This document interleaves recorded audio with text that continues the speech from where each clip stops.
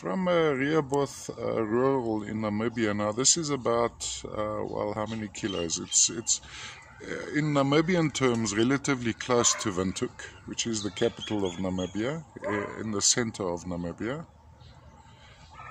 This is a epidote crystal, large epidote crystal.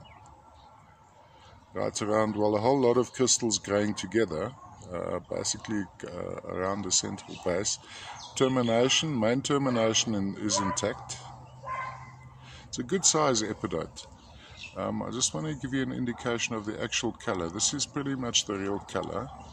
It's a very, very dark green, as I see it. There we go. Pretty impressive piece. Must stand about 3 inches plus. And that's from Rehoboth Rural in Namibia.